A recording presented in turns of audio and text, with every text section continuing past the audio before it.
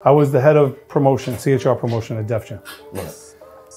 We're about to put out Reasonable Doubt. Biggs, Dame, and Jay came to me and they said, hey, we got to clear the sample on Dead Presidents. I'm out for presidents to represent me on Filmatic. So I said, yeah, that's not a problem. Give me a check for $2,500 and I'll clear it. It's not a problem. They were like, that was it? Yeah, I said, that's it. I went to Zombo. I saw the president, Richard Blackstone. I said, hey, this is what we're going to take. I said, but we'll take 50% of the publishing. Nas owns, yeah. So what I love to say is, while Jay likes to say that, Nas owns Jay's publishing. Jay does not own Nas's publishing. What? From that record? Correct. From that record, correct. 50% of the publishing. Exactly right. I made that deal.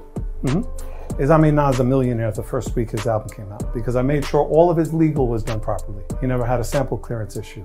He never had a rights issue. He never had to sell his publishing.